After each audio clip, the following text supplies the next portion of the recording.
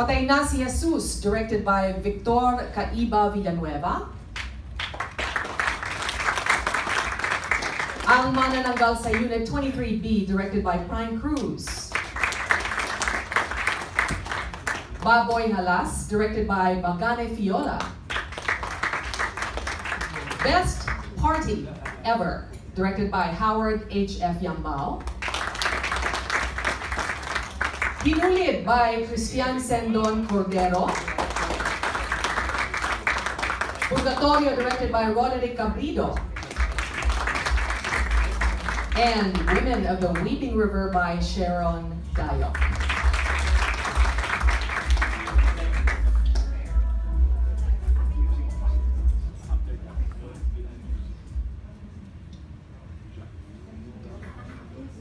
Patay na si Jesus, directed by Victor Caiba Villanueva, is a Cebuano comedy drama road film by award-winning Filipino film director Victor.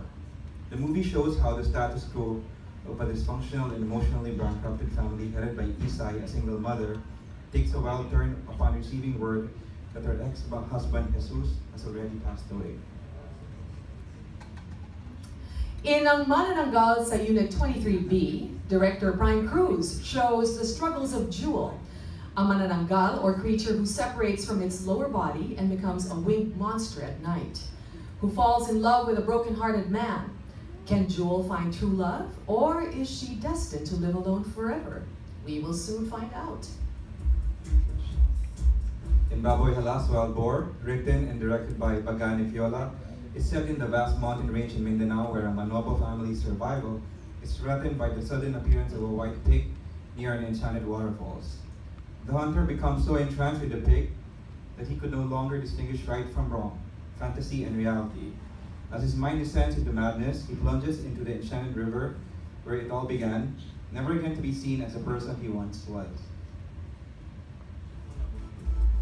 In Best Party Ever, first-time indie filmmaker Howard H.F. Yambao will narrate city jail goings-on through the eyes of Mikey, a young, discreet gay man from the affluent class who spends 5 years in a city jail while hearing his case for drug pushing.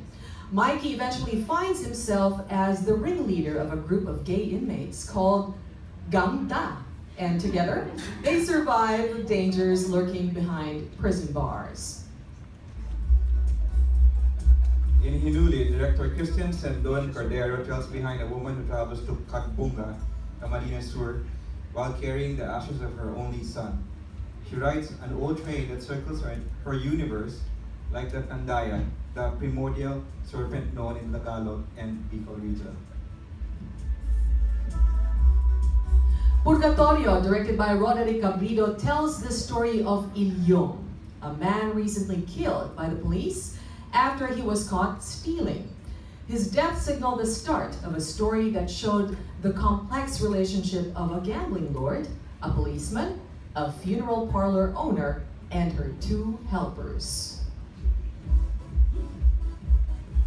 Internationally renowned filmmaker Sharon Dayo showed his prowess in Women of the Weeping River, a film project that has received international development grants and a production grant.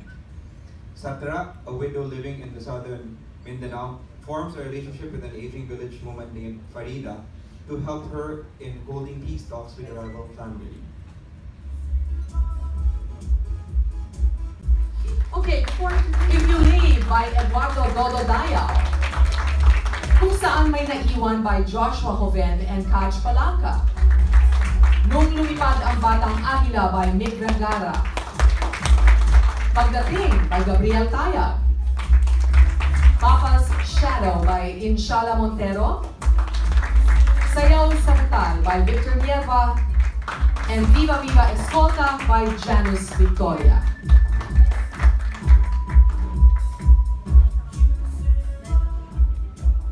Adrian Arajo from Zamboanga City captures the sad story of a mother and son relationship in Tondo. Dark concepts are rediscovered in Eduardo Dodo Dayaw's piece as he uses the found footage style for his horror entry, If You Leave. In art, H is just a number. 16-year-old Joshua Joven proved that when his LGBT-themed short Kung Saan May Naiwan, co-directed by Kaj Malangka, made it to the final cut. Mick Vergara incorporates the concept of superhero in Nung Lumipad ang Batang Agila.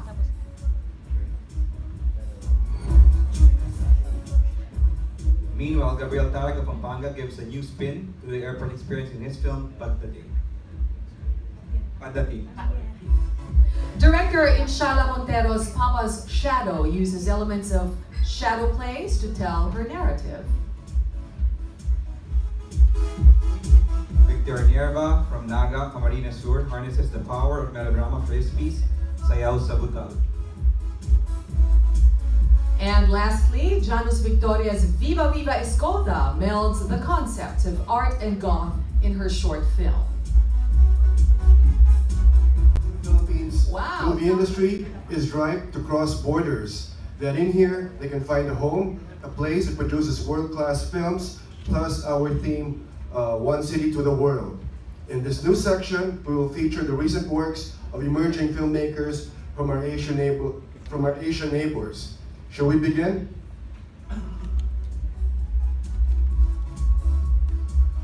We will see an Anton Juan feature, mga hinabing pakpak ng ating mga anak, or the woven wings of our children.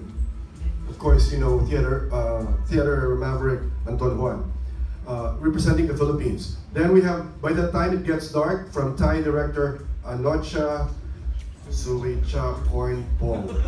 Okay. Next is Old Stone, a Chinese-Canadian film directed by Johnny Ma. That's easy to pronounce. And Spend Time to Watch, Singing in Graveyards, direct from its Venice premiere by Malaysian director Bradley Liu in cooperation with Filipino filmmakers. Another great movie to watch is Solo Solitude from Indonesian filmmaker Josep Anggi Noen. And to close this section, we have from Singapore, Apprentice from director Wu Junfeng, which recently competed in the Cannes Film Festival. This will include the Israeli drama film 1 Week and a Day, directed by Asaf Polonsky. Also part of the roster is The Teacher by Jan Rebek from the Czech Republic. The winner of the Palme d'Or from Cannes, I, Daniel Blake by Ken Loach from the UK. From Bulgaria, have you ever seen a film from Bulgaria? Godless, directed by Relitsa Petrova. And the intriguing Iranian film Under the Shadow by Babak Anvari. And Headshot from Indonesia by Timo Taljanto and Kimo Stambuel, which is a sequel of The Raid, I think. And last but not the least, the acclaimed Ornithologist from Portugal by João Pedro Rodriguez. Sinulat ko ang hinulit base ito sa isang kwento ni Carlos Ojeda. Carlos Ojeda Orius na isa ring manunulat mula sa Naga.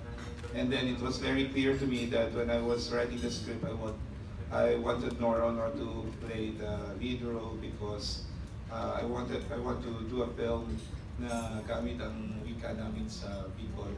So ito yung unang magiging pelikula ni Nora na gumamit ng wika namin sa Bicol. So kinayod namin na makuha si Ate Guy para sa pelikulang ito. So mahalaga sa akin yung artista na gaganap sa pelikula. Kaya kahit merong mga aberya sa schedule at sa iba pang usapin, pinilit namin na makuha si Ate Guy. Hello, good afternoon. I'm H.F. Yambao. Best party ever. Actually, it was conceptualized. Actually, more than a concept, kasi I'm I practice found stories, no? So basically, this is based on true events, no? I was really inspired by doing this story kasi party ako nung kwentong yon, nung nangyayari siya, no? Yung partying when I was younger and all. And I feel that this is the perfect time, no? Siguro talagang destiny na sa Qcinema siya 2016 mapasok kasi now that we have, you know, the ongoing war on drugs by our administration under President Duterte. And I think siguro ito yung maitutulong namin dun sa war on drugs by educating the youth. Yun yung kabataan ko. Yung mga bata ngayon, merong matutunan dun sa pelikula namin. Ayun.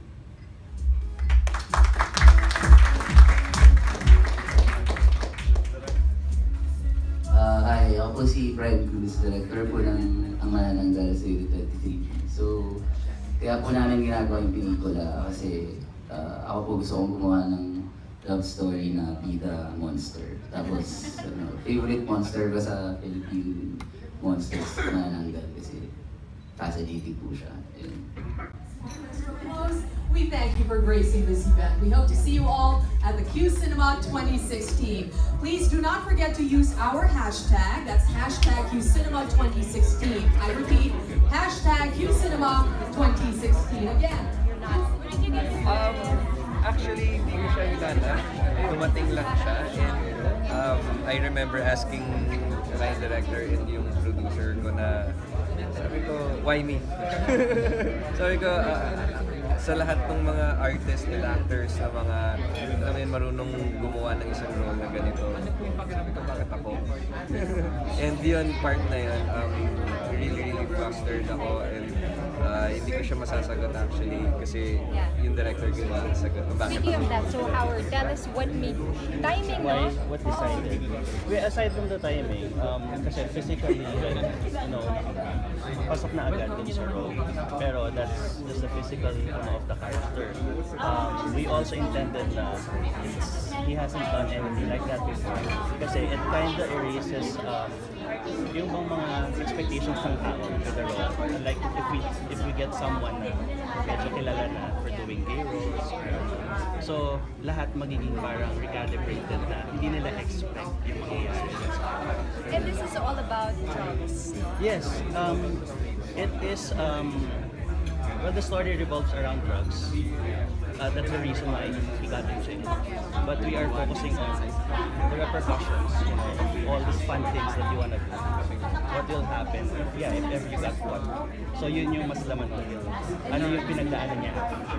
Minention mo na nga sinabi yung experience for me, lalong-lalo na first lead role ko to na sa isang indie project. Very humbled ako and very honored na ako yung pinili nila. And this is also my first time to join Qcinema Festival. So very excited ako and nervous at the same time. Yun nagawa niyo shooting sa pelikula, this is your first film, di ba? First film sa independent. Actually no, bali third na pero yun nga, this is my first time to join Qcinema Festival. Lead role? Lead role. Meron din akong ginawa kasi last year under Cinema One Original. So, bali, this is my third. Okay po, sige po. Invite niyo po ang ating mga viewers to watch the film dito sa Qcinema. Yes, starting sa October 13 till October 20.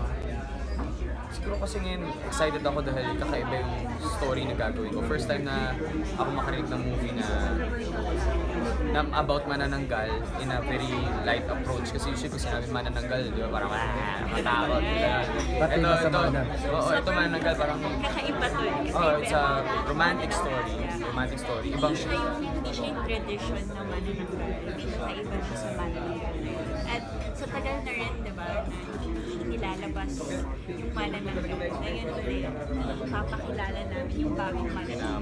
Modern way. Sige po, do you have any final message with our viewers? Kailan po ba nila mapapanood yung mga pelikula sa Qcinema? Ayun. Ayun, sa lahat po na Quezon City, sana dumalo na supportahan niyo po. Hindi lang naman ako Manananggal, lahat ng everyone ng Qcinema sa October 13 to 22. Sa mga ayaw, Manananggal sa 23 May, panoorin niyo po.